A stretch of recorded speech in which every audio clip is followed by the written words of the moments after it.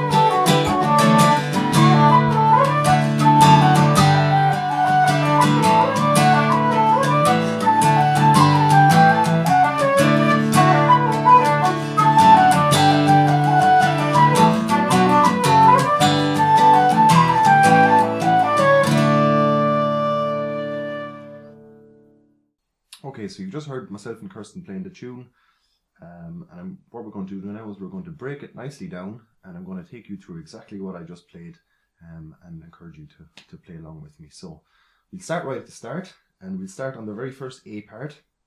Before we do, I'll just emphasize my perspective on accompanying Irish music. Essentially, what you want to be doing is you want to be colouring in from the background. You don't want to take the foreground because the melody instrument still holds the story, and you're kind of just filling in the backdrop essentially. So you want to give it colour, but you don't want to dominate. You want to you're trying to elevate the melody player, you know. So generally, when a melody player will start playing a tune, they'll often play quite lightly at the start, just to find their feet and let the tune kind of take its own way. So you don't want to overpower that either. So you would start quite lightly yourself. So what I started with there was the tune is in the key of D.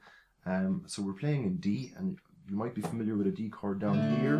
What we're playing up here is a D chord as well, but it's an inversion of a D chord, which means that the notes have all been shifted up one stage. It's basically just a different way of playing D, and it's what we call it is a different voice. It's a different voicing on the chord. So it just sounds a little nicer. And voicings are a very good thing to play around with when you're accompanying, because you don't want to just play one chord the same way all the time. By playing it in different voices, you can give it a whole different texture, a whole different feeling, you know, and texture is what we're aiming for here. So we're starting on this D chord. I got my first finger here, my second finger here, and my third finger here. And you're strumming the same 4 as you would in a normal D chord. And what we're doing is, by switching around from here to here, that's essentially like playing D and G. So it's a nice effective method. It's nice and light of a chord change without overpowering the melody all too much. So and then we can bring it down to your A chord just here, which again is a very small change. It's not too overpowering on the melody still, but it's just like that, which you might be familiar with just down here. So to play, it's just but it's just with a different voicing, I said, and it's a little bit more effective because it's a bit lighter and it's up at the top, you know. So what I played in the A part, I'll just play it for you slowly so you can play along.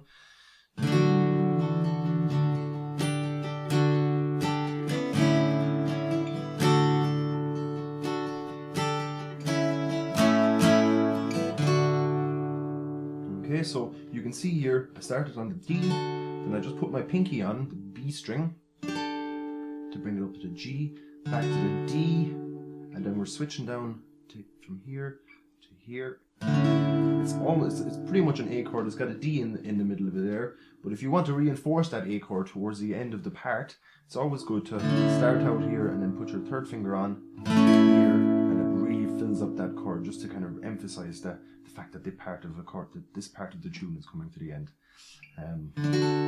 So that's the A part covered nice and lightly. in the B part, there's going to be a dynamic rise because melodies in B parts generally seem to rise anyway. So the best thing for you to do here is to start out the B part nice and lightly, almost to trick the ear into thinking that we're still in a nice mellow B part. But within a bar or two, the melody will actually rise and go much higher. So you want to emphasize that with a change in your own dynamic as well. So what we'll do is we'll start out with playing just a D chord, as we did before, and then hit the G chord, a full G down below, hit it good and hard, so we're going.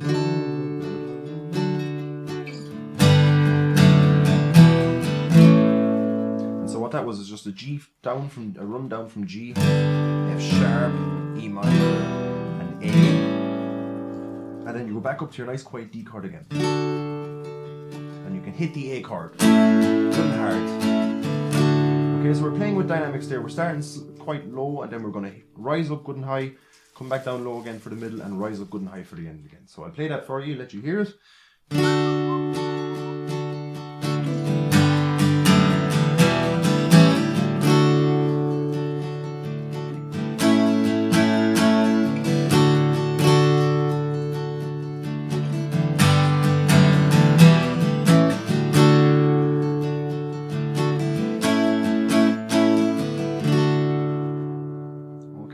So this way then, at the end of that B part, you're set up nicely for the next A part, which is going to be, it's going to be pushing a little bit harder because now the tune has established itself and the melody player is feeling comfortable in playing the tune. So at this point we can kind of empower the tune a little bit more with some stronger rhythms. So what I'm going to use in this case is a similar voicing of the chord, except for we're going to give it an extra finger here on the A string so as to make 2 D sounds come out. So you've got a very resonant D, which is very important because it kind of gives the tune a constant reminder of what key it's in a sense, so that the listener's ear knows what to listen for, you know.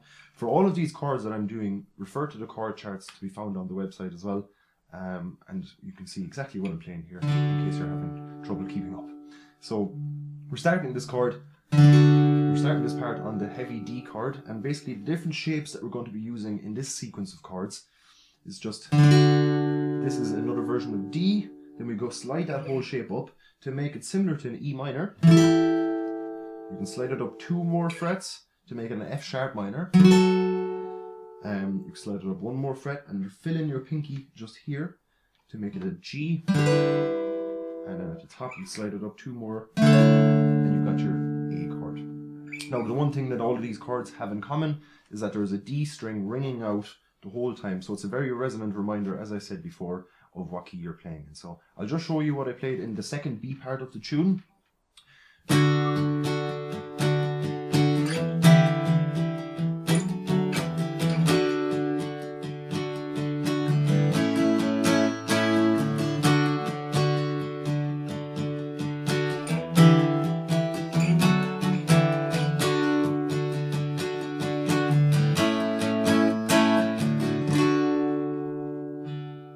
Okay. Now the great thing about these general structures is that they're quite open, they're quite loose. You don't need to stay put with a certain structure of the chords because you've got your D string ringing out through there. Sometimes the chord won't perfectly match up with the melody, but the melody will move so quickly within its notes that you don't really need to worry. You know, if it sounds good for the overall structure of the tune, then you can it's like this chord will add a little extra color to it. So yeah, you've established some good rhythm on this A part. So as we're coming back into the B part again, feel free to keep rising her up. So we're going to start on the D chord, but in the same place where we went heavy on that G, we're going to do the same thing again. So we can empower that melody once again. So we're going.